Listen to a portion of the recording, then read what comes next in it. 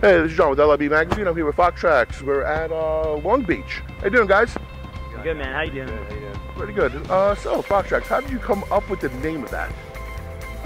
Well, we were spent some time in a cabin in North Carolina for 5 weeks while we were writing our debut EP called The Cabin, which we just released. And we would take these nice long walks in the woods, and we would see these animal tracks, and we would follow them, and they would lead us to real interesting places. And we kind of realized it was really a metaphor for what we were doing with our lives, and that was following our own personal Foxtrax.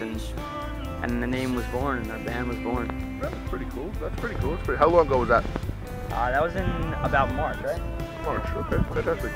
And I said that you guys have your first EP coming out, right? That's called Cabin, right? Yeah. So, talk to me about that. What's that like? So yeah, we just put together a collection of songs we started writing while we were in the woods at the cabin.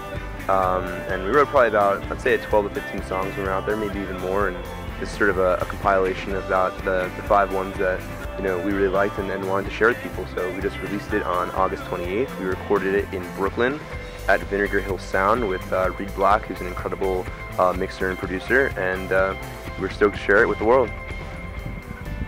That's awesome. That's awesome. So Foxtrax and the cabin, it all kind of fits in together, doesn't it? Huh? It's all congruent, huh? That's pretty cool. That's pretty cool. I understand that you guys are playing CMJ this year, right? Yeah. What do you guys think of that? Well, we're super stoked to be playing CMJ. I mean, I know when I was in college, I went to CMJ.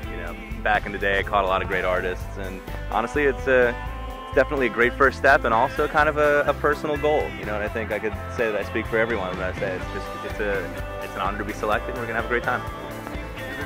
Did they release locations yet? Did they release where you guys are gonna be playing at? Yeah, we're gonna be playing at 8 p.m. at Left Field, I believe. In New York City. Yeah, Yep. in New York City, absolutely. That's awesome. Been Left Field. It's a pretty cool place. Personally speaking, who inspires you? Let's just go right down the line. Wow, that's a hell of a question.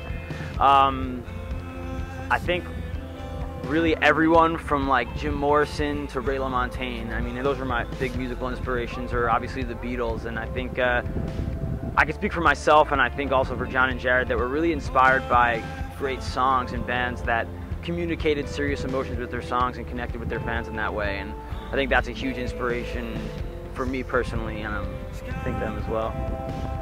Yeah, I think it's exactly right. I think I'm in the bands mostly that write great songs.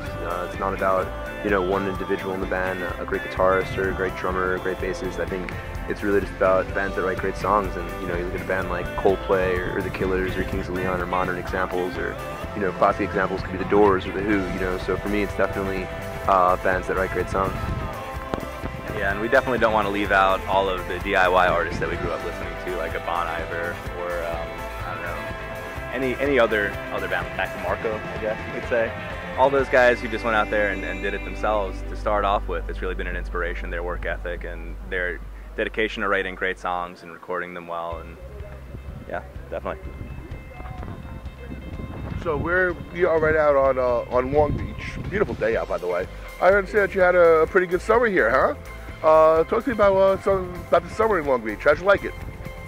It was a pretty wild experience, actually. It was really, I think, the most we've ever played. I think we used to play in the West Down, basically right down this strip, and we would basically play there at least once or twice a week. And we really have to thank the local businesses for being so supportive of us and allowing us to play and taking them in and promoting us and promoting Foxtrax, and venues like the Inde and the Saloon, which we played pretty much every Sunday, every other, basically for the entire summer. And it made it really special, and I think it was a huge growing experience for us as a band to get that kind of exposure and to play with people. And I think it all kind of came home to roost when we were playing a gig a couple weeks ago, and some girl on the street was like, "Hey, Foxtrax, like, how's it going?"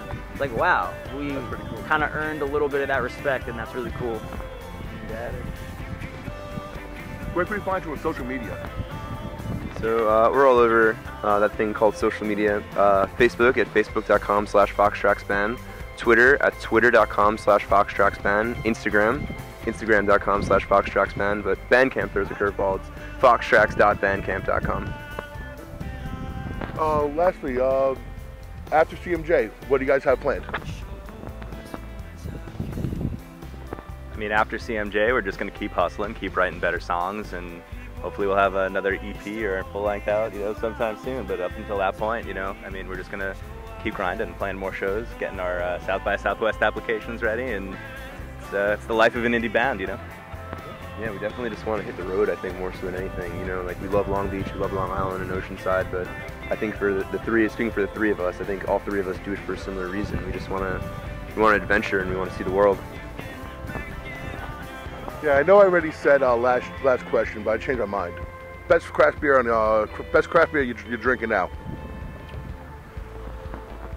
That's a question if you guys have an answer. I don't know. I mean, Harpoon was pretty dank yesterday. Yeah, I don't know. There was some great Blue Point seasonal something that was really great. I don't remember exactly what it's called, but Blue Point Brewery, you can't go wrong. Also local to Long Island, so there you go. Yeah, Blue Point's great. Barrier's great from Oceanside.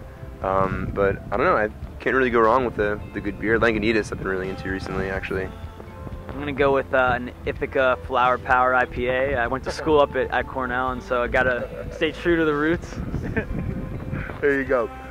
Can anybody see you before CMJ? And where? Yeah, we actually have a really fun set coming up at Rockwood Music Hall on September 25th at 11 p.m. It's a Friday, and we're actually going to do an acoustic evening with Foxtrax, and a nice change of pace for us because we rock and roll pretty hard. So, Where is that? Rockwood Music Hall in New York City. It's on the Lower East Side, and it's a really great venue, and we're honored to be playing there. So, if you're around, you should come by. Yeah, and we play a ton of shows in Long Island. We're the sort of band that'll play 5 shows in 6 or 7 days. So if you follow us on social media and you like what you hear, we're always posting new shows, and we'll be playing a lot out in Long Island, especially in the Suffolk County area in the coming weeks. Fantastic. Once again, Foxtrax, check them out.